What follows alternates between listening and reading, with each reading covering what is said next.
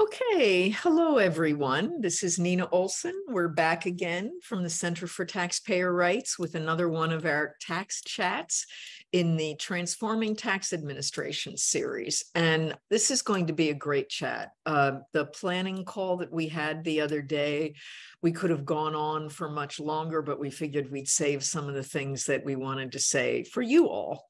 The focus of this chat is correspondence exam, and it feeds really nicely from a chat that we did on May 11th, which is now up on our YouTube channel, and also the link is on the website, and I'll also put the link in the chat in a minute. And that was on voluntary compliance. And toward the very end of that chat, not only did Mandy Matlock talk about her part of that chat was talking about correspondence exam and the notices and how they kind of looked. And she put up some examples of Corr exam notices. But also Eric Kirchler from the University of Vienna in Austria talked about some research that he had done with me at the Taxpayer Advocate Service, where we did a nationwide survey of taxpayers who had been audited. And these were self-employed taxpayers, a portion of which were EITC taxpayers. But we compared correspondence exam audits and office audits and field audits. And one of the things that we asked was, were you aware that you were being audited? And 60% of the correspondence exam audited taxpayers said that they didn't know that they had been audited. They didn't think it was an audit. We're not sure what they thought it was, because then they went on to answer questions about how they felt about their interaction. And that was some of the most interesting findings that came out of that particular aspect of the study. Was Eric is an economic psychologist. And so some of the questions in the survey were about your attitudes both toward the tax system, your feelings about the IRS, your feelings about the audit process, whether you felt it was just, procedurally just.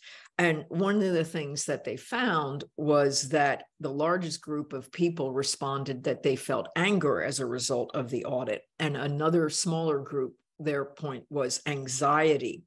And what they really found was the movement toward anger any positive attitudes really diminished significantly with the correspondence exam. And for correspondence exam, the strongest negative emotions were that they received, this was not an emotion, but the feeling was that they received no explanation. And then the emotions were feelings of helplessness, resignation, and desperation. So that was a representative sample of sole proprietors who had been audited by correspondence exam. So I just share that with you as an introduction to this panel. Now we're going to focus a lot on earned income credit. And we have a terrific panel of folks. Janet Holtzblatt, who's a senior fellow at the Urban Brookings Tax Policy Center. And before that was in the Department of Treasury Office of Tax Analysis I first met her in 2001 and she'd already been there for a while. So Janet has an incredible amount of historical knowledge about the earned income credit and some of the developments that happened and even the origins of correspondence exam. Then we have Justin Schlegel, who is, who is the supervisory attorney and tax clinic director at Gulf Coast Legal Services in Brannerton, Florida. And Justin has been doing some really interesting work with FOIA, getting a bunch of information, as well as bringing his experience representing taxpayers in correspondence exams. And finally, we have Day Manoli, who is an associate professor at the McCourt School of Public Policy at Georgetown University. And he's going to talk about some of the research that he's done in his observations, and then also a research proposal that we have going forward, focusing on correspondence exam. So I'm just going to turn to Janet. Now, you all can put comments and questions, remarks in the chat. We'll all be monitoring your comments and what you want to say or questions, and we'll try to address them as we go along. So Janet, go forward. Okay.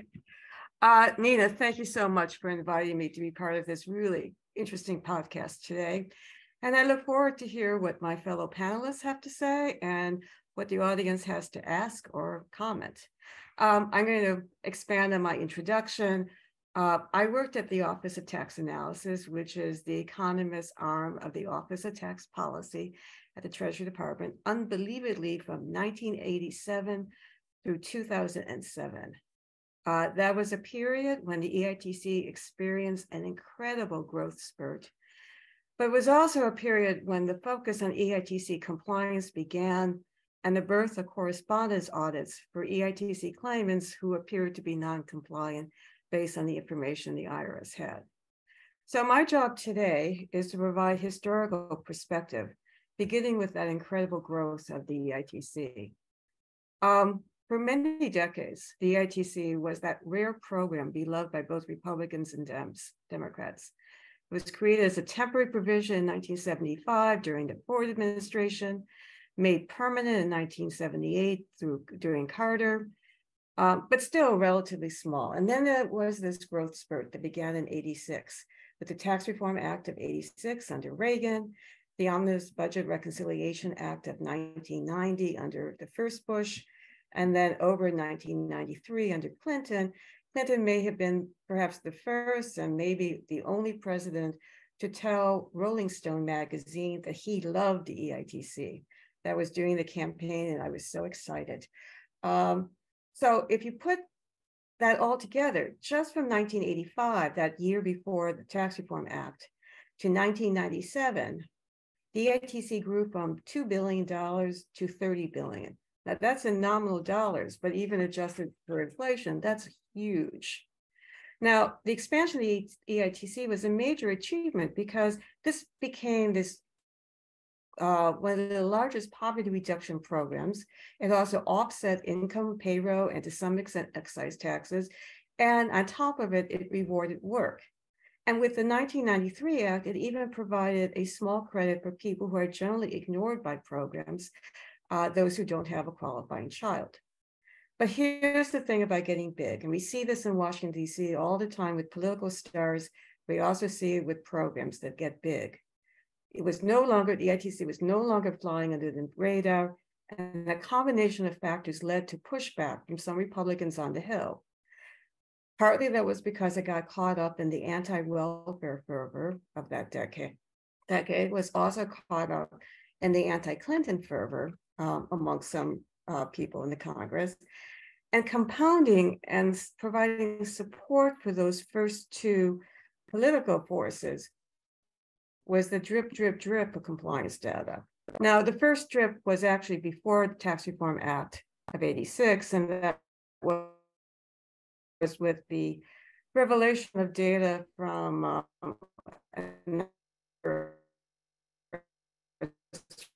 research economists claiming dogs and cats as dependents. And in response to that, the 86 Act had put into place a Social Security number requirement for dependents, although it only began with kids around the age of 5 or so. That was followed in 1990. Inadvertently, I had requested from the IRS a table based on the compliance data on hand on the EITC. I was trying to reconcile some anomalies in tax return data and household survey data, and much to our surprise, all of us at Treasury, and perhaps even within IRS, that data went to the Congress on the same day as it went over to me. Yes, it was painful. And that data showed a 39% overpayment rate for the EITC, and so forth. And that it also showed, this was the data I was requesting, it also showed some of the factors that were associated with noncompliance, and they were mainly related to family status. As we'll see, that led to various changes in the EITC. And then there was another trickle of EITC compliance studies specific to the EITC, one in 1991, one in 1994, and 1999.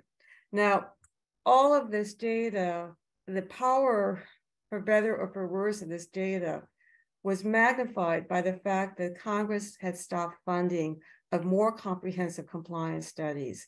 This was what was then called the Taxpayer Compliance Measurement Program. The last one was in 1989.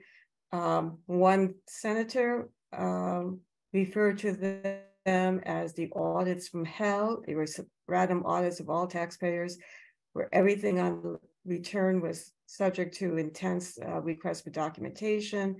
Last one in '89, and not until the 2001 National Research Program did the IRS begin to collect compliance data on anything other than the EITC.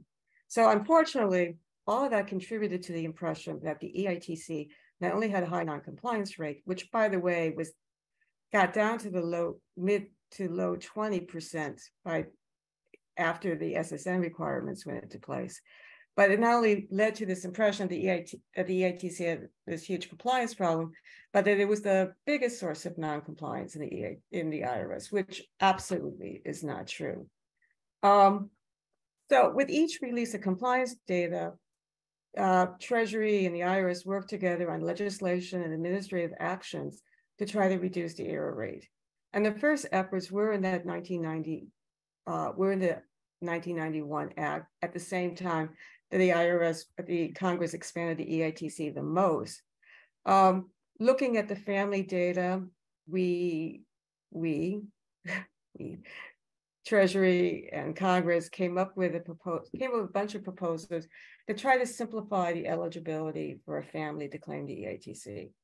Back in those days, the requirements for a single parent and for a married couple were different.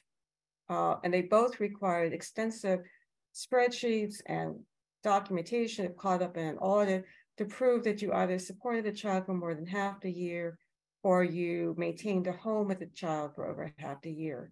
And all of that got replaced in 1991 with a residency relationship and the AGI tiebreaker, where the credit would typically go to the person who qualified for the child and all other ways, but had a higher AGI. That was viewed as simpler for the IRS to administer and certainly, hopefully, easier to explain and document than the comprehensive spreadsheets for showing support or household maintenance. The other thing was steadily the SSN threshold for dependents was lowered, so that in the early 90s, every child was required to have an SSN for the parent or guardian to claim that child as a dependent or for the EITC. Then the next step was administrative. And this began in 1994, after the last set of compliance data came out, or the most latest set came out. And in 94, now that IRS had all this SSN requirement, for years, even though the IRS had been getting it, the IRS had not been using that data. And so beginning in 1994, to show that Treasury and IRS were serious about dealing with the IRS, not the EITC, audits were commissioned, audits were started. And these were the typical field and office audits. In 1 million 1995 tax returns were audited just based on the missing or invalid SSN. That was obviously very expensive. And so in the next year, it was cut down to half. Despite those efforts, you had continued concern among some very highly placed people in Congress on both the House and Senate side who wanted to roll back the EITC expansions of 1991 and 1993. Freeze the EITC at the 1995 parameters, even though there was going to be a huge increase in 96, and also eliminate that credit for childless individuals. From the administration's perspective, this was one of the landmark pieces of legislation for Clinton. They wanted to keep the EITC from being cut. And this was also in 97, the point at which the child tax credit was being created. The Clinton administration at least wanted to open the door, get a foothold in the door for some refundability for the child tax credit. The deal that was worked out was actually very successful from the Clinton administration's perspective. There were no cuts to the EITC. There was partial refundability of the child tax credit, though limited to taxpayers with 3 or more kids. The other side of the equation was that there would be an increase in the IRS appropriations for $400 million above its normal appropriations just for EITC administration. And that was to cover everything from outreach to enforcement. And the commitment from Treasury in this letter to Gingrich was that this would result in an increase in enforcement revenues over the decade by several $billion. That letter is somewhere. I don't have a copy and I can't find one online. But I believe it was going to be $5 billion over 10 years. Now, associated with that increase was legislation. Actually, the year before, the one piece of legislation was to make the invalid SSN subject to math error authority as opposed to an audit. That really meant that the EITC could be held up in processing, a notice would be sent to the taxpayer, and that the taxpayer could respond without necessarily going through an audit procedure. It was accompanied by some more simplification, due diligence requirements for paid preparers, and third-party information, improved access to third-party information. Now, in terms of enforcement, now that the SSN issue was off the table, there was discussion, between Treasury and IRS as to what to do next in terms of enforcement. And it was in that moment that a proposal was made, I believe from the IRS, because I'd never heard of it before, but a proposal was made from our friends at the IRS to adopt a format of correspondence audits with respect to EITC. And it was viewed as achieving two goals. Clearly for the IRS, a correspondence audits would be less labor intensive and hence less costly. And for the dollar, you could get more of those audits done. But we were also concerned, and this wasn't just Treasury or the White House, there was a lot of concern from the IRS folks about the burden that's placed on EITC claimants. And so this was also viewed as a way to hopefully minimize the burden on the taxpayer, because they would not, and there's a particular concern for low-income individuals, they would not have to take a day off from the work to go into an office or have somebody come to them to audit their return. And traditionally, those office audits were like everything on the return, but the correspondence audits were going to be targeted to a few items that potentially had been noticed as anomalies in this third-party information the IRS got. I mean, I have to make a comment with respect to the IRS staff. When we would go over to meetings at the IRS, there was a lot of reluctance amongst staff, at least in headquarters, for doing audits on low-income people. This came from both many people's views that it was just wrong to audit low-income people than, in this whole population. And also, it was also viewed as a bad look for the IRS in terms of auditing. So low-income individuals. So pretty much an accurate forecast of where we're at now in terms of what inside employees said. But the curious thing is that the groups who were pushing this, I mean, within the administration, obviously, we were working at it from the Treasury administration. I think then it was Secretary Rubin. The White House was very much behind this. And we also had support from one of the more progressive organizations in town, all of which were viewing this as the cost that was being paid by the IRS and by some taxpayers, that enabled the EITC to be maintained at the expanded levels of the two legislations. Now, the correspondence audits were going to be supported by the additional access to third-party information. In that 97 Act, the IRS got, and this was largely with the assistance of OMB, the IRS got access to, one, the National Registry of Child Support Orders, and also the SSA was now going to be required to get the SSN, the Social Security number, of parents. Parents would be required to provide their own Social Security number when applying for a Social Security number for their child. Now, we knew that there were cracks in the system. With the National Registry of Child Support Orders, that information that would show the custodial parent or the guardian and a non-custodial parent who owed child support, that information was only available for those cases where the government was involved. That would include people who were receiving custodial parents who were receiving TANF, and the non-custodial parents' child support payments were partly used to fund the TANF payment. And then two, people who had gone to state government or local government in order to get enforcement of a child support arrangement between the kids. Voluntary child support or support stuff, that wasn't the National Registry of Child Support registry. So that was one crack. On the requirement that SSA get the SSNs of the parents when applying for the child's SSN, there was an obvious crack. We weren't going to have much of that information initially. This was a prospective form of gathering information that as each year more kids came into the system, maybe in 18 years, you would have a huge cohort. And then maybe in 36 years, you'd have the grandparents too. This was a long run strategy. It was only after the enactment that SSA said, oh, gee, we may be able to only get the SSN of one parent.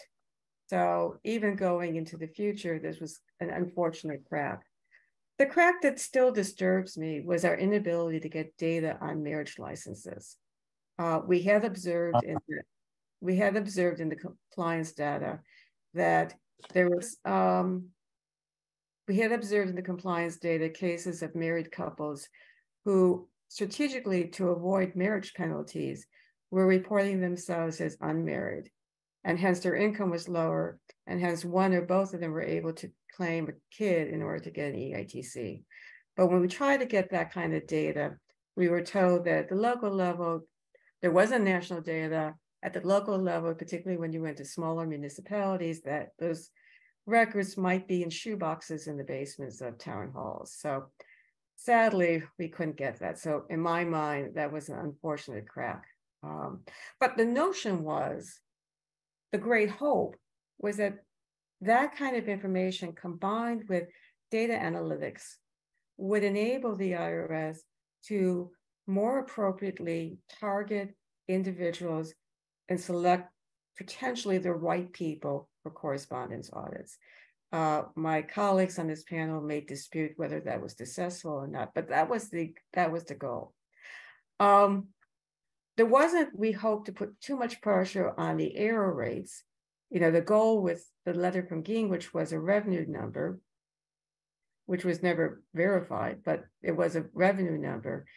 There was concern, and I apply this concern going forward with the recent increase in the IRS's budget. There was concern about putting too much focus on the error rate or going forward the tax gap, because those are moving targets. Once you increase detection, or once you improve the IRS's ability to detect and go after non-compliance, you're also increasing the amount of non-compliance is detected. You're denominator in these kinds of equations.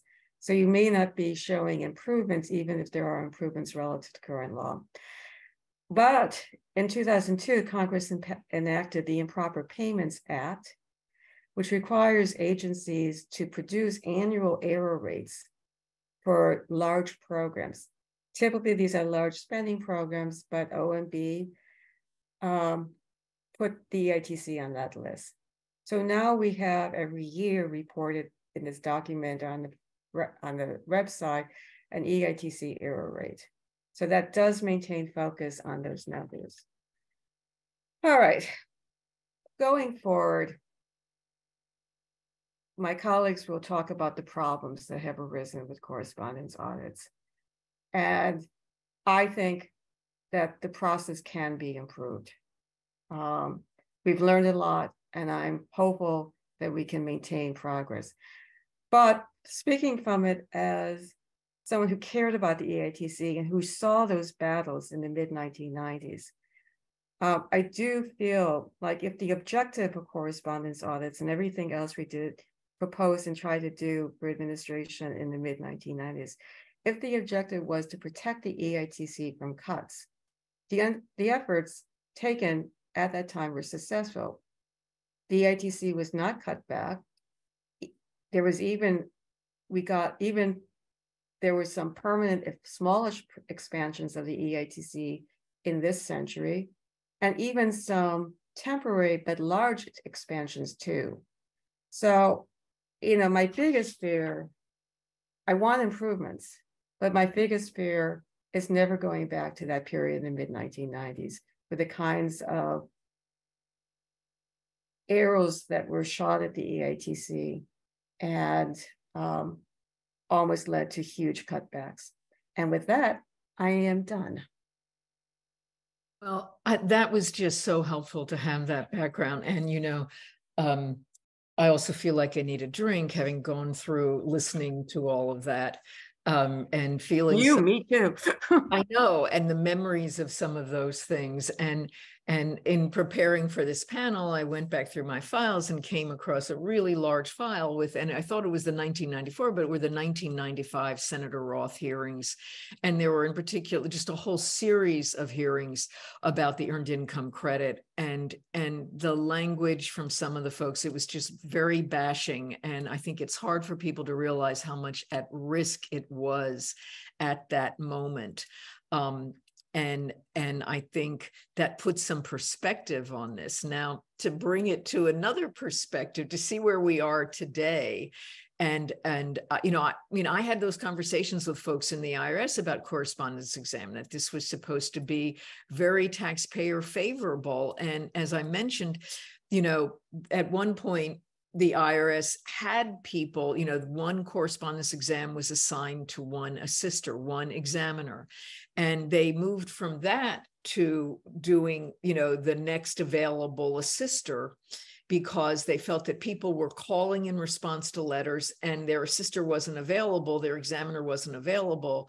So it was a taxpayer favorable thing to say, let's put it on our joint operations center call, the next a sister that's available, you get. So then you move from one person working the correspondence exam to there's no one or everyone working the correspondence exam. And, the problem with that is that, yes, you may eventually get through to someone, but the notes on that case, it's not like an office exam where somebody's responsible for their own notes and people are really reviewing that particular case. It could be miserable notes. You don't know what's gone on before. So Justin, let me turn to you so you can talk through, both what it's like, but also the results of some of the FOIA research you've been doing. Yeah, sure. If I can figure out how to share my screen. So I really appreciate Janet and Nina having this background, because I'm still relatively new to this. And I see how it works now. And when I describe some of the stuff that goes on to my wife, who is, she's in civil litigation, she's less optimistic that this can be fixed. She says the only way you can fix this is with a match in gasoline. And I think we can do reforms. I don't think we've got to burn the whole thing to the ground and start fresh. I think it can be fixed. But in order to fix it, we kind of have to have the context of what's going on now and what's been going on the past few years. And so I did a lot of FOIA work. I did some review of publicly available data, and all of my FOIAs are basically like something happened to one of my clients and I'm mad about it. And so that's kind of how my FOIA process works. And so if it seems like my data are a bit disjointed, it's because different clients got me mad about different things. And I try to piece it together in a way that makes sense. And I'm pretty critical of the IRS.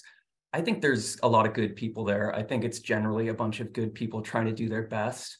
I also think they have a lot of bad systems in place, and I think good people in bad systems tend to produce worse results than bad people in good systems. And so I think that's just kind of how we have to focus on this: is what results do these systems that are put in place produce. And so the first little chart here is from a few different pubs, 55B, which is just how the IRS has shifted its focus. And this is kind of a guns and butter type of, they're making choices based on scarce resources and dwindling resources. And so that first chart is basically, this is what's happened for our audits. The green line is EITC audits, orange is non-EITC. So from 2010, we went from a pretty big difference, there are a lot more orange than blue ones, to 2018, they've almost converged. And so that blue line is 17% of taxpayers. and the orange one is 83%. And that's how we're allocating our scarce budget of examinations.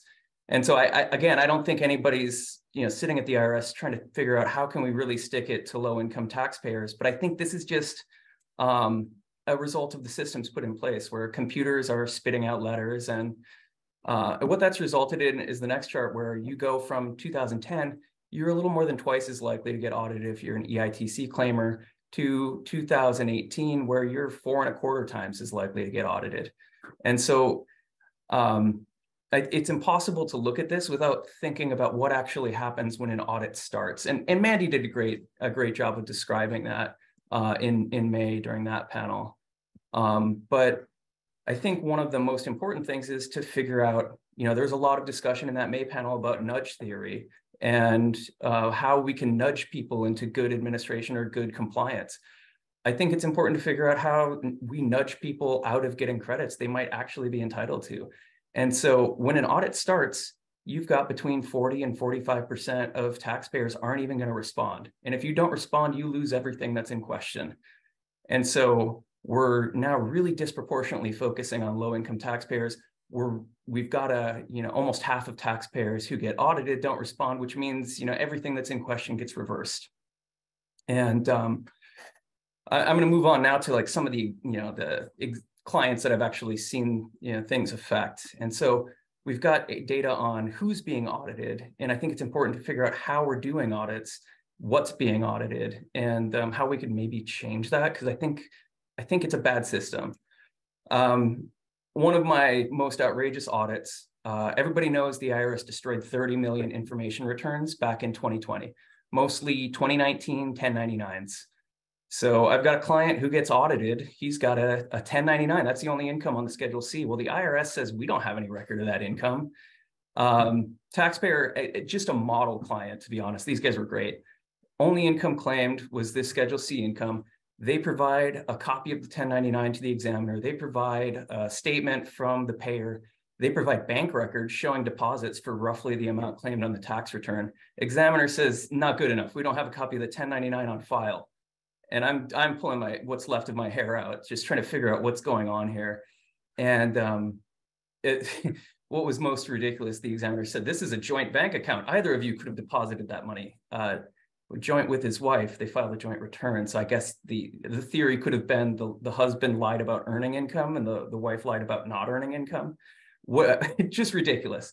It had a happy ending. We petitioned tax court, and opposing counsel was pretty good. Fortunately, I watched a presentation about asking for fees, prior to closing out that, that case, and we got fees on this case. So we got almost $4,000 worth of fees from the government for this. But that made me think, how many people did this happen to? And so I said, hey, IRS, tell me, how many people did you audit because there's a mismatch between Schedule C and your data for 2019? The year you destroyed 30 million info returns. And they said, geez, we did that to 33,000 people. And I'm thinking, oh my goodness, I don't know how to contextualize that data. I better do a bunch more FOIA. So I did. And that is, that's about 3 times the average year from 2012 to 2020. There's only one year that came close, and it was 2017. Now, 2019 was about 2% higher. And in 2017, they did about 40% more EITC audits. So it's not really attributable to, just random fluctuation. And I don't think they probably should have done any of these audits under that audit code, because how do they have any reliability that the taxpayer didn't earn that income? My client earned income from the same payer 2016, 17, 18, and 20.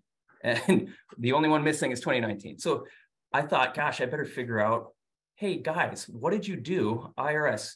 What filters were in place for 2019? And they said, we're not going to tell you that. We got law enforcement exception to FOIA. I expected that result. I wasn't surprised. I think there are some problematic accountability implications for that, especially when Nina's got these chats about how are we going to use AI to analyze data? Well, chances are good that once we start doing that, that's going to be a law enforcement technique that we aren't going to tell practitioners what we do. And so there's going to be some accountability questions there. And then the next 2 questions were kind of like, hey, I know you guys messed up on this, just admit it. And so I said, can you tell me what you guys did to make sure this wouldn't happen? And they're like, oh man, we don't have any records of doing anything. And then I said, well, at least tell me what kind of guidance you gave your examiners to explain to them why there might be an apparent mismatch between Schedule C income for 2019 and data that the IRS has on wage and income transcripts. And they said, oh, shucks, we didn't give them any guidance on this at all either, or no responsive records is the real answer. And I talked to the FOIA officer and he's like, oh yeah, I bet we didn't do anything. I bet we just kept this system the way it was without taking into account the fact that we destroyed 30 million documents that otherwise show income. That's kind of a rare case, but I think it demonstrates some of the examples of a system that's largely on autopilot. Computers just spitting out letters until they either assess or or they respond. And so I guess I wonder how many of these people who got audited because the IRS destroyed documents are among that 40 to 45% who didn't respond to the exam. I don't know the answer. I asked for EITC specific data on response rates. They told me they didn't have any. Now it looks like Day had some of that data, so hopefully he can talk about that. But this isn't the typical situation. The typical situation is the IRS has a bunch of data and they don't use it to narrow the scope of exam. And Mandy touched on this, just the blanket letters that said, congratulations, you've been selected for audit. We're auditing everything. And, if we're auditing the American Opportunity Tax Credit, provide us this. And the taxpayer sees that and like, what is that? I don't think I claimed that. They got the wrong guy. And so they send out really confusing letters and then they audit things that they might have probably sufficient information or circumstantial evidence to say, yeah, maybe we shouldn't audit this when we know that 40 to 50% of taxpayers aren't going to respond. So EITC exams, pretty common. You see them triggered by Schedule C issues. Pretty common for me to see somebody claims 1099 income, they would write it as wage income. Well, that's probably right for the IRS to select that return for an audit because they're underreporting self-employment income. And they're over-reporting income because of self-employment income tax deduction for EITC. So it's right for the IRS to select that return for audit. But is it right for the IRS to audit the residency prong of the EITC? And I'll just point to 4 pieces of information they may have on that taxpayer from other data sources. So they've got the taxpayer statement under penalty of perjury. I presented this list of stuff to Caleb at the University of Minnesota, and he thought, hey, that's not a very good one. And I agree, he's probably right. But it's not worth nothing. It's got to be given some weight. The taxpayer said I'm entitled to it. It's got to be, probably not weighted heavily, but it's some evidence.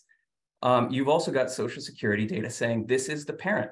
You've got IRS data saying no one has ever claimed this child before except for the parent, or sometimes even parents on a married filing joint return. So who does the IRS think is claiming this kid, or who should be claiming this kid? And I recently I FOIA'd an audit report, and I saw in the IRS records the statement "mother is custodial parent." That is in the IRS dependent database. Guess what? If mom doesn't prove that she's got the kid, she doesn't meet the residency requirement, they're not going to treat her as the custodial parent. They're going to reverse the child tax credit and the earned income tax credit. And I just thought, holy cow, we've got a computer who already knows this, sending this woman multiple letters, which she hadn't responded to until she came to our clinic. And I said, you know what? I bet this dependent database shows that she's the custodial parent. And sure enough, it did. No, I think that dependent database is unreliable data, but the IRS doesn't. And the computer sure as heck doesn't know that that's not credible. So, the taxpayer has the obligation to introduce data that's credible to show that they're entitled to the credits. Well, if the taxpayer FOIA'd their record and sent it to the IRS, they would have introduced this data that the IRS already has, and they might be able to shift that burden. Because otherwise the IRS would be in the position of saying, well, yeah, but that federal case registry, that dependent database, that's not credible. And then the taxpayer could say, well, what do you mean it's not credible? You guys use that for all kinds of stuff. How are you arguing that your own database isn't credible? So I think that, in this context, in a tax court case, and I don't think opposing counsel would fight you on it, but the problem is the default systems that we create, which nudge taxpayers into getting these credits reversed, whether or not they should. So that was some fast talking. My other kind of crusade against the IRS has been on dupe-tin data, and this is a lot of e-file rejection, but it touches on audit statistics as well. The IRS has been pushing e-file, as much as they can for a decade or 2 decades now, and it's been successful. I mean, this is kind of the trend. You're seeing a lot of e-file returns now, and they're cheap to process. So it's great, awesome. We did that, but there's a problem. The IRS will reject a second e-file return that claims a dependent that has already been claimed on a prior e-file return, with 3 exceptions. 2 of them have to do with earned income tax credit exams. First taxpayer got an EITC reversed recently, then they'll let the second one through. If the second taxpayer won an EITC exam, no change letter, then they'll let that one through. The third is the federal case registry exception, which we said the IRS uses that. They treat that data as credible for some purposes. This is one of them. They'll let that second tax return through if the FCR data show that that's the custodial parent. More on that in a second. So here is a shift to e-filing, means that fewer people are filing paper by default, which means these paper returns that a taxpayer would have filed by default, they wouldn't have been rejected. But because taxpayers have been following the IRS advice and e-filing their returns, ta-da, your e-file return is rejected because you have done the thing we have asked you all to do. Which seems maybe a bit arbitrary, that this shift in mechanism of filing has resulted in some very real results for taxpayers. And again, talking about nudge theory and how taxpayers are being nudged, this creates a really strong default effect among taxpayers. And so I found through a FOIA that fewer than 20% of these e-file rejections go on to file a paper return. Part of that is just this default bias. Part of it is the IRS tells taxpayers, if your e-file return has been rejected, you must have made a mistake. Fix the mistake. And I've had taxpayers who went to the leading tax prep software company in the world, in the country, and they've said, take the kit off and file it. Can I file an amended return later? You cannot. And that was the advice they got. I've had VITA clients who've had this issue happen to them as well. And so I think, it's not very satisfactory that they have this option to file a paper return that most taxpayers don't know about. I just got a 2013 amended return processed based on this dupe-tin issue. It's wild. And what really strikes me as odd is the IRS isn't actually auditing these dupe-tin returns. Based on another FOIA response, I said, how many audits are you doing of these dupe-tin taxpayers? I assumed it was through the roof. In fact, very few audits are being done on these dupe-tin paper returns that are sent in. And that means that, this chart is kind of scary. The IRS is using that burdensome administrative process to prevent duplicate claims for the same kid. And so, 2019, I think it was 133 times more likely that a taxpayer has the child tax credit or earned income tax credit reversed based on an e-file rejection where they never went on to file a paper return, versus an audit where the IRS made a factual determination that they are not entitled to or maybe didn't make a factual determination. Maybe, IRS or the taxpayer never responded, but this is the predominant mechanism they're using. And I think what's interesting is, to the extent that a taxpayer were to file a paper return after this e-file rejection, particularly in the time of COVID, where it's taking 2 years to process a paper return, that first return, that's probably going to be a tax return under Fowler. And so if the IRS subsequently tries to, audit and assess, I think they might run into problems because they sat on this paper return for 2 years after somebody tried to e-file. And if I'm wrong, that's fine. I'll be happy to be corrected in the comments later. But and the IRS is actually double crediting a ton of dupe-tin claims. This is another FOIA. I said, how many times are you double paying those credits? And they said, shoot, we're doing it a lot. And so they're not auditing taxpayers based on this. They're auditing other taxpayers where there's no dupe-tin issue, and the IRS actually has reliable indicia that they are entitled to the EITC because they're not limiting the scope. And then they aren't doing single scope audits of these taxpayers who, maybe the only question is residency. Where is the kid living? And so just a quick word on the FCR data, and then I'll be done. I don't think the FCR data actually does what the IRS says it does, or Congress says it does. Janet talked about it showing custodial parent. I don't think it does that. The HHS says it doesn't, or at least they said it didn't back in 2020 or 2001 when the IRS was first, given authority to use this. They sent out some exam soft notices saying, it looks like maybe you weren't entitled to claim this kid. maybe fix it. And then, HHS sent out a memo to Title IV directors and said, oh gosh, the IRS is treating this child support data as if it's custodial. You're going to have to tell them it's not, and it's going to be awkward. And then I recently got a response from the Florida Department of Revenue, which manages our state case registry and reports the federal case registry. And I said, guys, are you tracking and reporting custody or time sharing information? And they said, no, we absolutely are not. And the form that California uses, the California courts use on these child support cases for their state case registry, which feeds into the federal case registry, it doesn't track custody. And so what's important is in Florida, pretty common for a family court judge to say, we're going to do 50-50 time sharing. Oh, hey, mom, you made more money. You're going to pay child support to dad because we want to make sure the kid has access to resources no matter which parent he's staying with at the time. Well, anybody who knows 152 and the tiebreaker rules there, they know that means the IRS is going to have custody information that is actually contrary to the tiebreaker rule in 152. And maybe I'm wrong. Maybe the IRS has some access to some data other than, they're getting from the state case registries. I think they don't. I don't actually, I'm not 100% sure. I've got a FOIA with HHS to get some data from them. But what that might mean is that the IRS doesn't actually have math error authority to reverse these EITC claims. There's been much wailing and gnashing of teeth. Is the IRS ever going to exercise this math error authority? I don't know that they've got it. It seems like if they don't have custody information based on the federal case registry, well, then they can't do a math error based on custody. So it might be premised on a flawed premise. So those are some systems that I think are put in place that might not be good. And hopefully there'll be time to discuss. Yeah, I think that your conversation about the federal case registry, this is something that I was there in 2001 and raised concerns, and that's when the legislative language came. In the committee report saying Treasury needs to do a study in conjunction with the National Taxpayer Advocate about the accuracy, and Wage and Investment Research did that study. Janet, I think, was reviewing it, and it showed, some real problems just in the accuracy. And some of the problems were that the data was so inconsistent. Some states weren't using it, some states were using it. How often were they updated?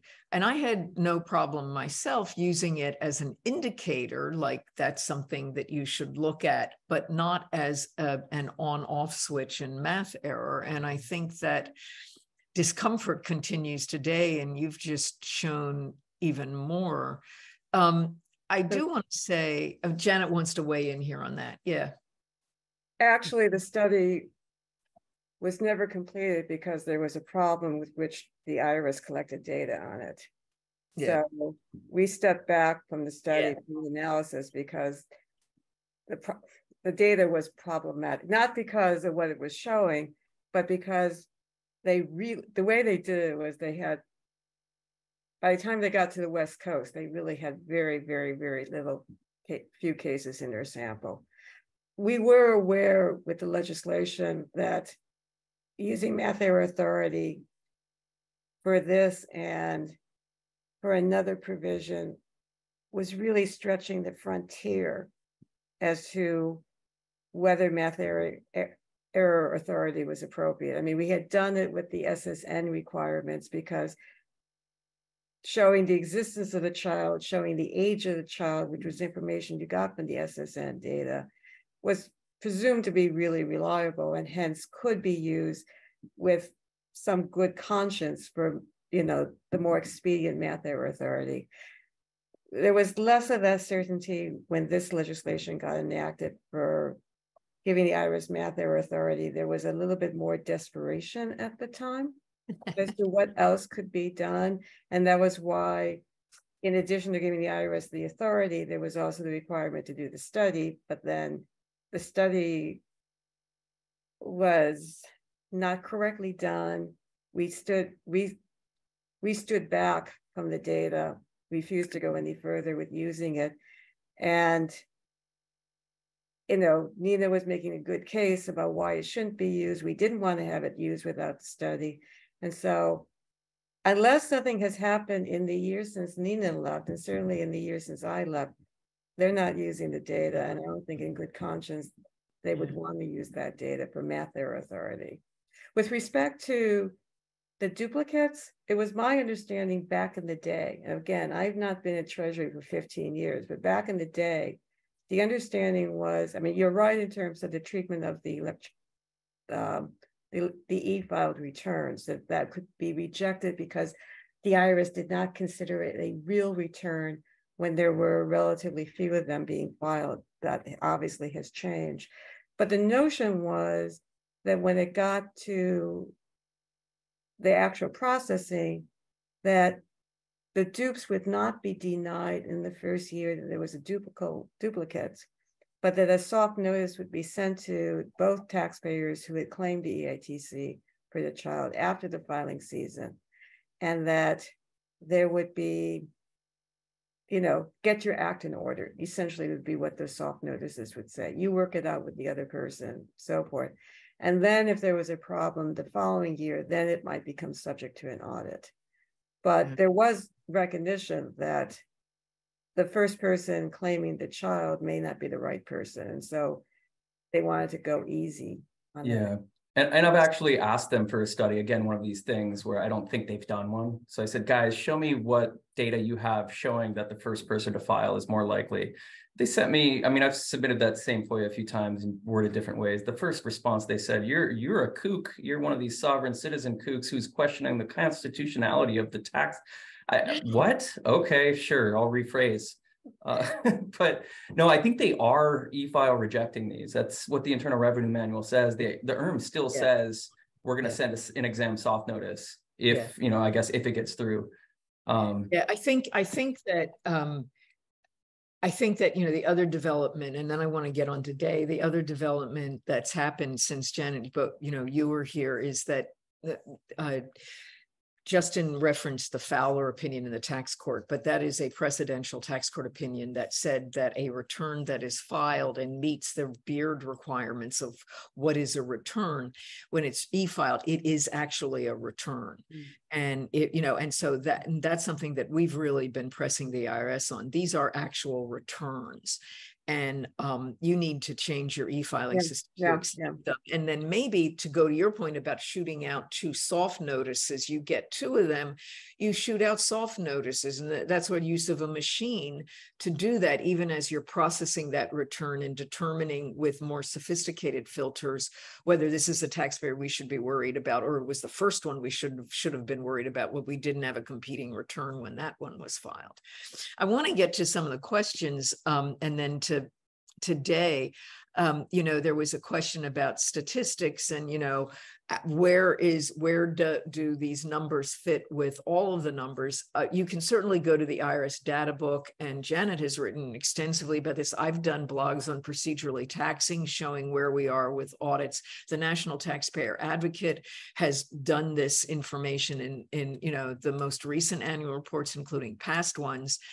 The other thing that I would say is that, when you look at, and this goes to Janet's early point about, how somehow in the 90s, because you didn't have the tax compliance measurement program, the random audit program generating, really good solid numbers, it was prohibited.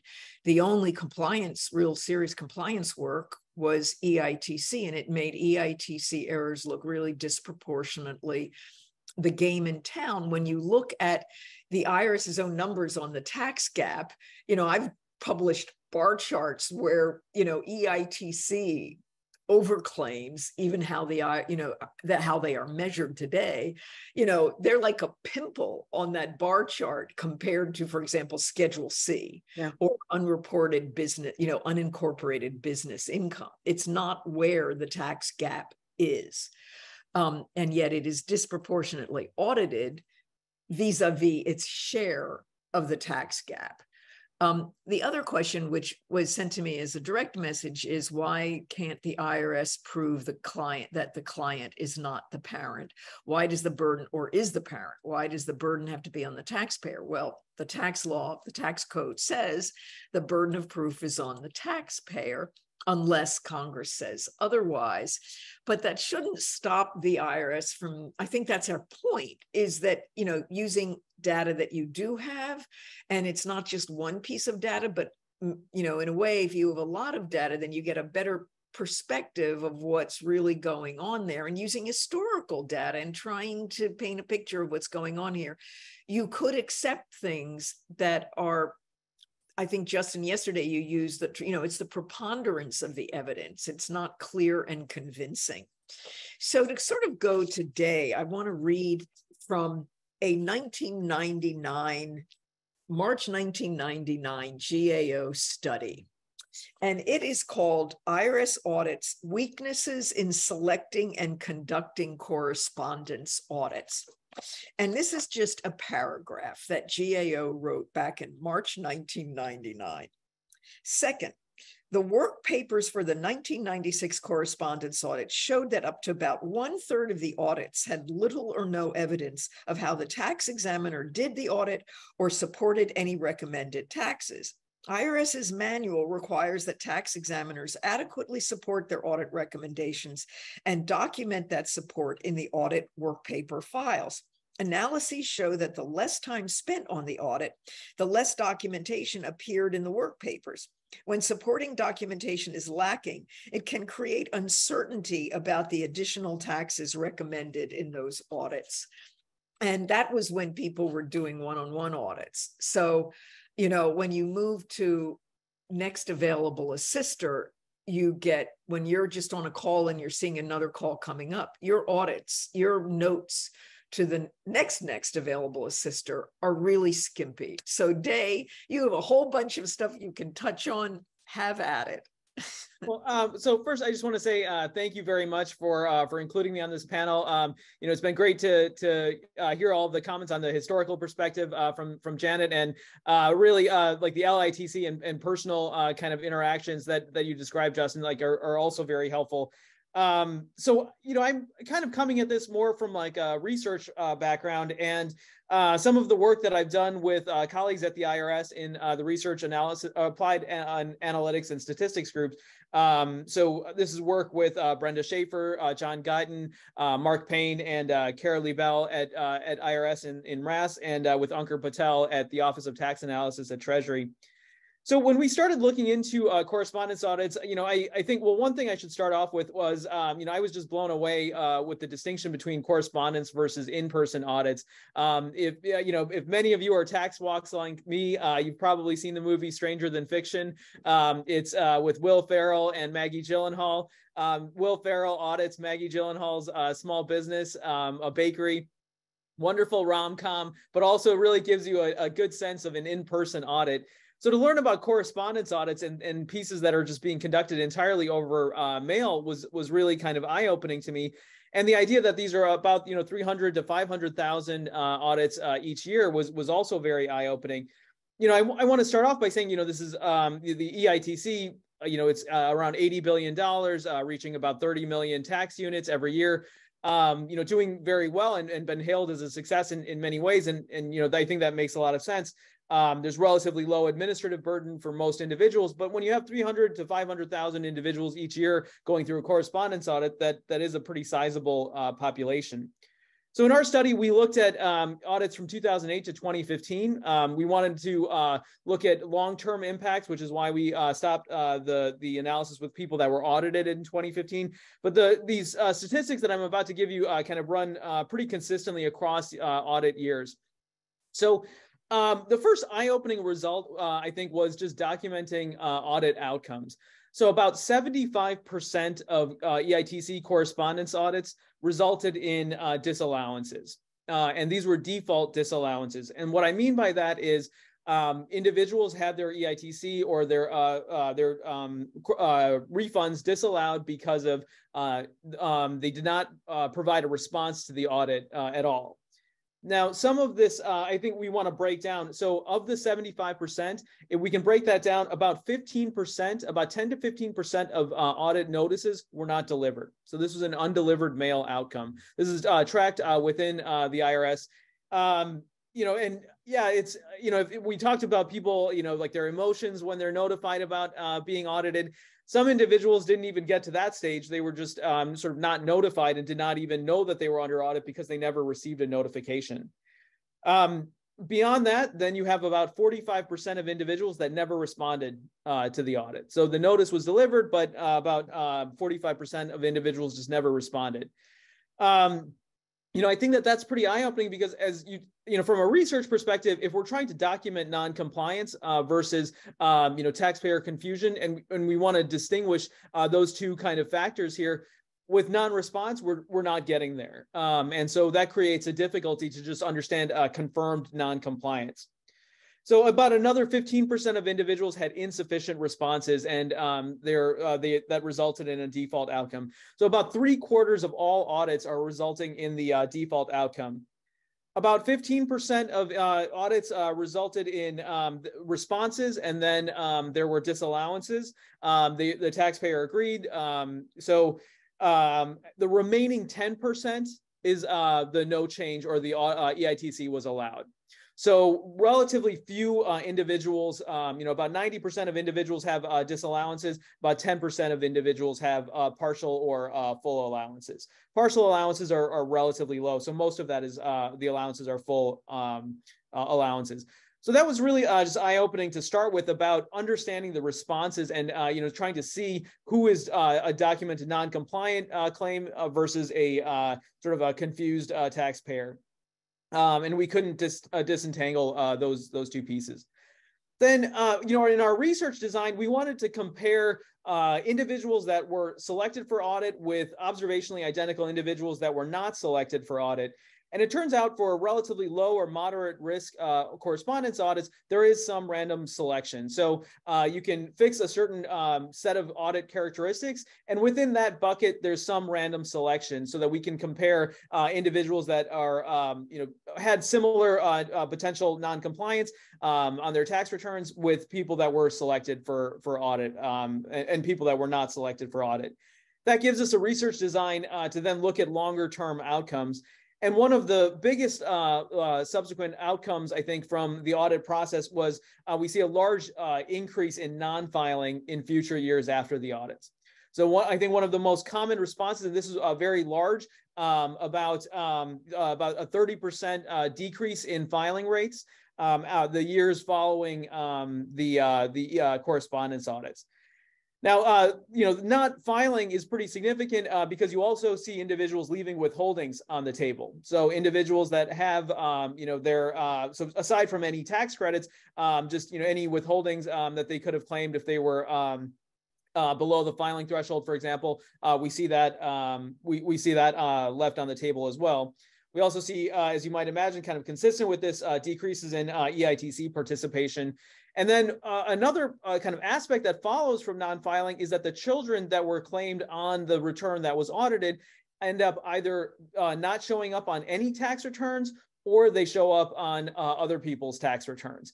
So you do see both unclaimed increases in unclaimed children, as well as child switching. And, potentially, that could be, some of this is, as we were talking about earlier, these are now switching to maybe the appropriate parent is claiming the child, but we also see some children not being claimed at all. And that could be along the lines of individuals were eligible, or they had a qualifying child that was eligible, would have made them eligible for the EITC, but they didn't file. So again, it's hard to disentangle these pieces just given the available outcome data from the audits. We also see decreases in employment. So some individuals were less likely to have a W-2 in future years. This kind of starts to speak to some of the successes of the EITC in encouraging labor force participation. On the other hand, if you disallow the EITC, potentially reducing incentives for participation in labor force also shows up. So all of this, I think, kind of, this research, I think, kind of speaks to a lot of the, personal experiences that, and the FOIA requests that Justin was speaking to, and the historical context of how we got here, is also very relevant, as Janet mentioned. But I also kind of want to segue to kind of think about, well, what can we do going forward? And this is where I think some of the ideas that Nina and I have been discussing and trying to develop into a research proposal come into play. So one kind of piece, I think, first off, I want to kind of describe a suite of potential strategies that can be implemented. It could be one or all of these strategies, and I think feedback on these strategies, we're all ears. So, we kind of want to work with what we have to try to improve outcomes. One idea I think that we've already touched on is plain language notifications. So just giving individuals a clear understanding of what they need to do. So one, that they are under audit, and two, what they need to do. And what I mean by that is, if you look at current audit notices, these drafts, I think, have been shared in prior tax chats. There's also examples in the paper that I'm discussing. But we provide, the next step of submit documentation to verify your tax return. But I think we could go a step further to say, okay, so here's how you can verify that your small business exists, or here's how you can verify that this qualifying child meets the eligibility conditions. To give you an example, I didn't know that a pediatrician's note or a note from a school or a teacher or a principal could verify child residency in some cases. But, examples of that, I think, would be very useful on the notices. It also kind of gets us to a point where the IRS can hopefully give guidance to taxpayers, and that guidance can be uniform across taxpayers. So it's not a lottery of which examiner you get and which examiner you kind of, missed out on, and didn't give you guidance. Related to the notifications, notifying individuals could also be helpful in the cases of undelivered mail. So thinking about outbound phone calls, or not using just the one address, but seeing if there are other potential addresses that we can identify for a taxpayer. So really trying to close that the 10 to 15% of undelivered mail, and getting that to 100% of individuals have been notified of their audit selection. The next kind of thought on this, I think, really, it's great to have Justin on this call, because thinking about referring individuals to LITCs and, thinking about virtual audit assistance. Right now, we have VITA if you need to file a tax return, but after tax filing season, when these audits come up, individuals might need some assistance, and referring individuals to LITCs could be very helpful. Or if they could even set up a virtual audit assistance. So maybe you can make an appointment with an examiner, online, and at least talk through to get some guidance. It might not be the examiner that handles your case directly, but at least you get some in-person assistance to kind of clarify what exactly the next steps are. And then I think we, another piece here in this proposal is to really prioritize distinguishing between non-response and non-compliance, or we want to move to prioritizing confirmed outcomes. As I mentioned, about 75% of outcomes from the audits are disallowances that are due to defaults.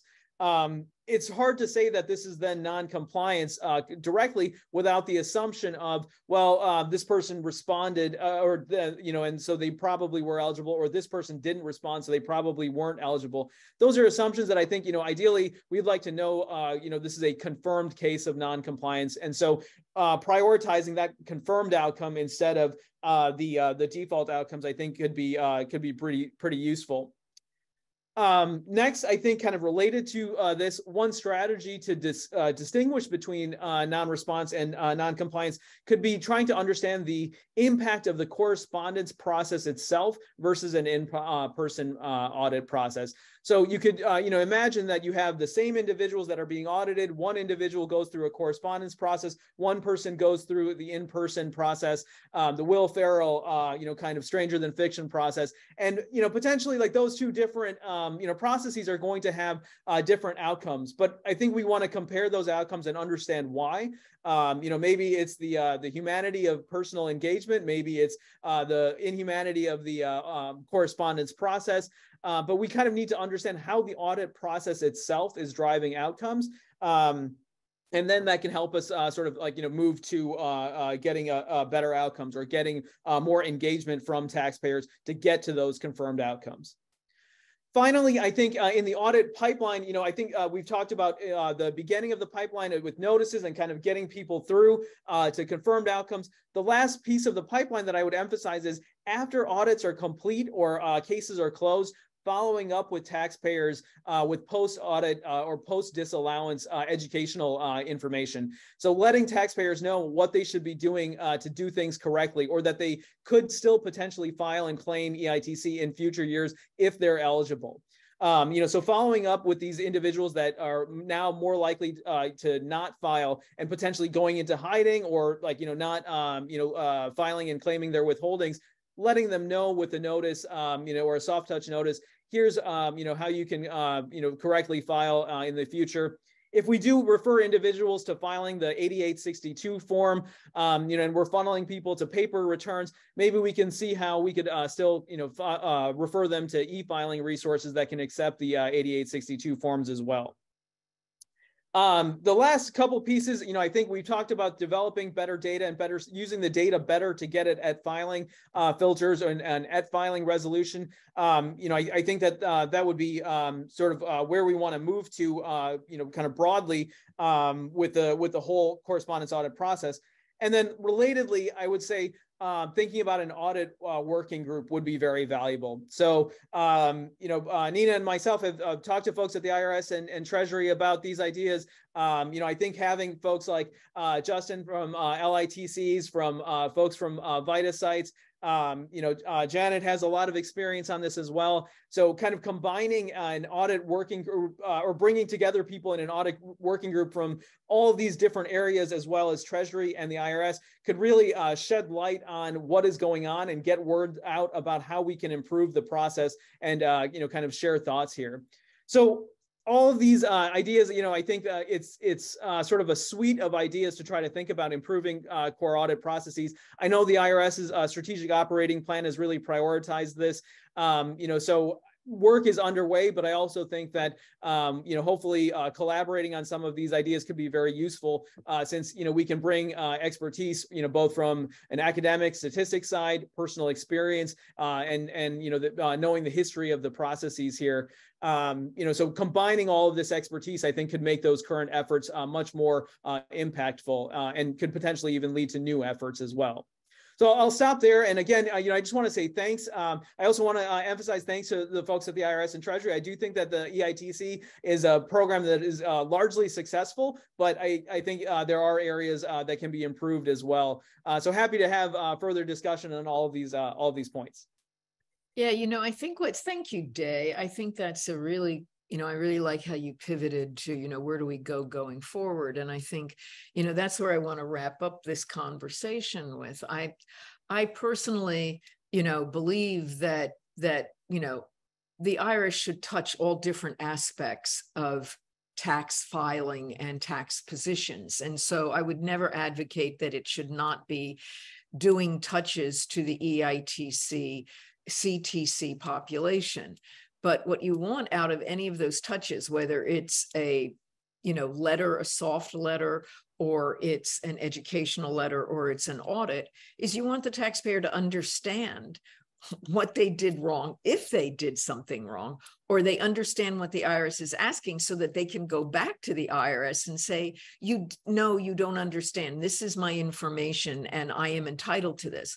And my dedication to that is that is fundamental due process, that the whole legal concept of due process is rested on the recognition, back to the Magna Carta, for heaven's sakes, that, government's power gets things wrong.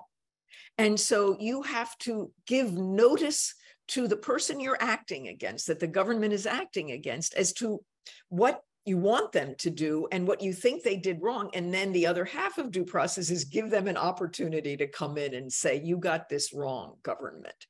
And when you look at the core exam process as it currently is, and there's lots of reason to understand how it got there, and I think Janet's background is just fundamental to understanding this, is that, there's so much better what we could do in the core exam process. And I think the IRA funding, this has been my question, and Janet hosted a panel at Tax Policy Center on IRA funding, the strategic operating plan.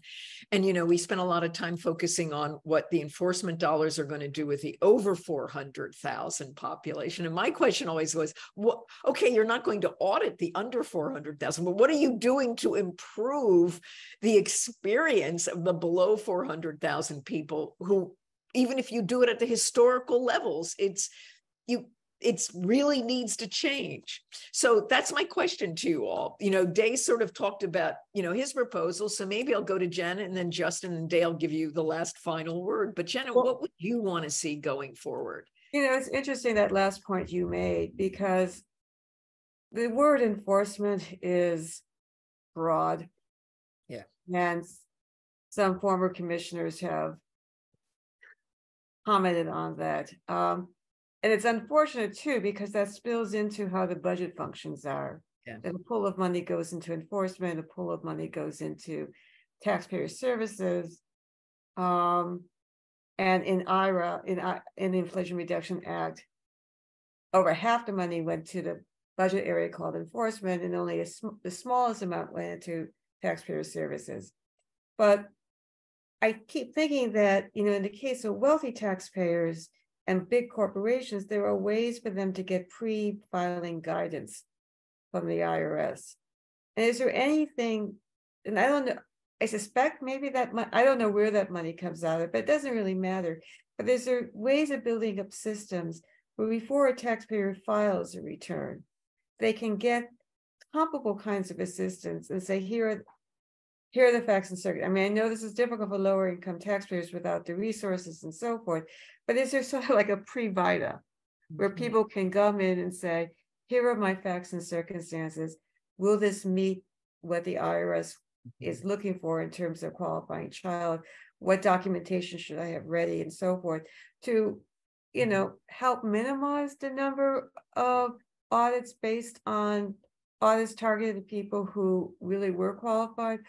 Well, you know, when I was National Taxpayer Advocate, one of the recommendations we made was if you're really trying to prevent problems from occurring, you should have a year-round toll-free line just dedicated to family status issues. So EITC, CTC, AOTC, but, you know, who gets the child? And taxpayers could call in and at least just what you're saying, talk through.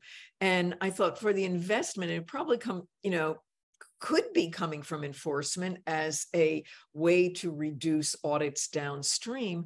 But, you know, they were just, you can see the written response. We have a fine toll-free line. And it's like, no, you didn't understand what we were saying. And I think, and we've actually recommended that again to Treasury in our comments on the strategic operating plan, that that's a real way to educate taxpayers. So Justin, where are you? You know, I think Mandy had a lot of good points in May when she said the IRS needs to re-envision how it does audits.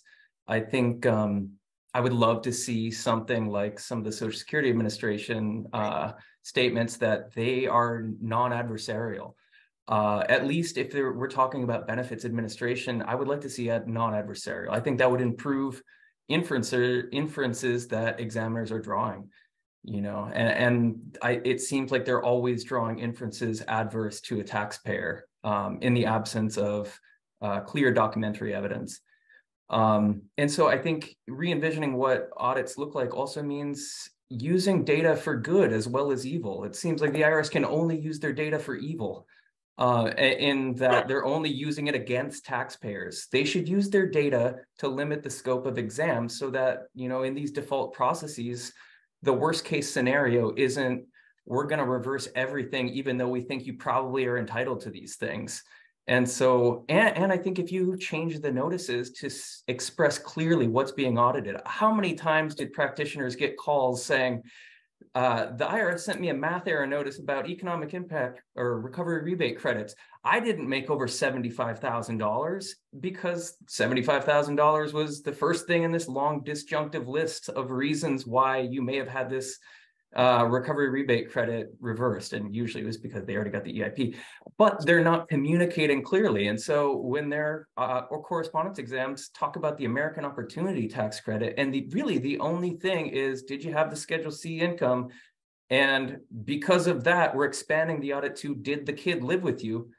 It should just be a Schedule C narrow scope exam, and it should be clearly communicated what we'll say. Anyway, change how we do exams, change how we communicate in exams, use the data for good as well as evil. That's my that's my soapbox rant. That's really fun. That's good. Okay, so Day, you get the last word. Oh, well, that's very kind of you. But, I think that, yeah, my thoughts here kind of build on, what everyone has already touched on. I think of the, the audit process, or just, tax administration broadly, and maybe in public policy administration broadly. I think we have to focus or think about trust in government. And, I think, if a taxpayer is audited, do they have the trust in the IRS that they will get through the process and get to the right outcome? Will they be given the opportunity to get to the right outcome? I'm an optimist, but I'm not quite sure that all taxpayers that are audited would say that they have trust in the process. I think some might not, and that is unfortunate. But I think that we need to really address, the trust in the process, or get to re-envisioning or rethinking the process so that taxpayers have that trust. Justin mentioned, we really protect taxpayer data. We have a lot of trust in the privacy of taxpayer data, but I think at the same time, using data and giving taxpayers the opportunity to get to the correct outcome is really crucial here. And I think shifting from a to a non-adversarial kind of approach, it shouldn't be that fundamental, ideally, but hopefully there are ways to do this. I think, the direct file kind of efforts or online accounts could be a potential kind of relation here that, maybe one of the biggest factors here, if people are online, is that they can also get, additional avenues of communication for, what they're being audited on, or what the IRS can already verify. And maybe that could sort of help improve this process.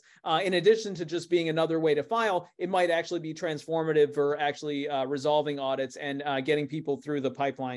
So, but broadly speaking, I think the focus on non-adversarial approaches and, kind of moving to confirmed outcomes and building trust in government should be a broad focus here. And I think that if we start with that, as Janet mentioned, historically, IRS examiners were not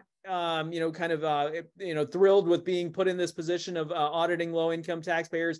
If they are in this position, I think most people, they would like, as Justin mentioned, you have good people with bad systems. We can try to improve these systems to get to good people and good systems.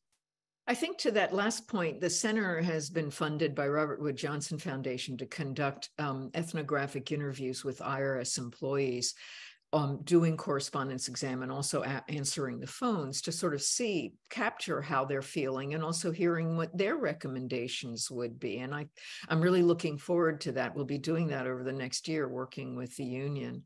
And I just want to point out, when Justin said about, the inferences that employees make, I think that what's really important here, that as a former administrator and head of office in the IRS, before I became that position, I really didn't understand the impact of this, which is performance measures. What does the organization report? That funnels down to how employees are evaluated. And, as Charles Rosati used to say to me all the time, the good thing about IRS employees is they follow instructions. The bad thing about IRS employees is they follow instructions, and so if you tell them, if they read, you're going to be measured on this, then that's what they're going to focus on. And so some of that, you have to hold that to the highest levels of the organization to set measures that then drive the behavior that you want to get and drive the non-adversarial behavior. And that's going to be a subject of our in-person, our day-long conference, is really focusing on, we've had all these conversations. How do you get there? you know. Nina, actually, on that point, I just wanted to mention, and maybe one of the comments from Jennifer Gardner in Arkansas, she mentioned, verifying residency. I think that if examiners were given guidance on how to verify residency, or if there's recognition on this is an inherently difficult piece to actually verify, then you start, kind of speaking to, okay, should we be thinking of regulatory change? Should we be thinking of uniform guidance that doesn't have, the sort of scope for interpretation, and you kind of win a lottery with one examiner that would let you through versus another examiner that doesn't. And I completely agree with you that, these are areas that I think we want to move to like a non-adversarial, uniform kind of way. And maybe some of that is just through these like improvements in the audit process. Maybe some of this is through thinking about regulatory change, or at least like, kind of thinking about those possibilities, but totally on board with your thoughts. So just in closing, oh, Justin, did you want to? Well, I was going to say about the performance measures, a recent audit, they said taxpayer claimed $12,000 refund. The IRS said 0, and then we got to 13, and they're like, shut it down. We're not going to take any more evidence from you. The audit's over because you've already shown you're entitled to more than what you claimed. We're shutting it down. I'm like, well, we're not done. We're entitled to 14,000. Let's make that determination. Nope, we shut it down. And so I think they just, if their performance measures are based on audits where they recover assets, they're shutting it down when we've already determined they're not going to. Well, and the earn part, not directly based on that, because that would be a violation of law. But there's lots of ways to get it across to people. And earn part 4 doesn't seem to tell examiners that the burden is more likely than not, except for in a few instances, not the general rule. So I don't think they even know that that's the standard they should be applying. So I don't. Right. So I just want to close by saying I really want to thank our guests today. This has been a great program, and anyone who works in the field of EITC should watch it. We'll have the video up eventually. We're sort of a couple of weeks behind. The other thing is that our next tax chat, since we've been talking about the notices and their lack of clarity, is on notices and taxpayer communications. And so that's going to be on July 11th, and we will have Julie Payne from the IRS Transformation Office. We're going to have Michael Halsworth, who is with the Behavioral Insight team from UK that has done some of the leading work on nudge notices, but also just on some behavioral insights of using notices in a positive way rather than to just collect more money. And then Josh Beck from the Taxpayer Advocate Service, who worked on a lot of the recommendations over the years about how to improve notice clarity. So this is going to be a great program coming up. We've just had a great chat, and I want to thank you all, and we'll see you in a couple weeks. So, okay, bye.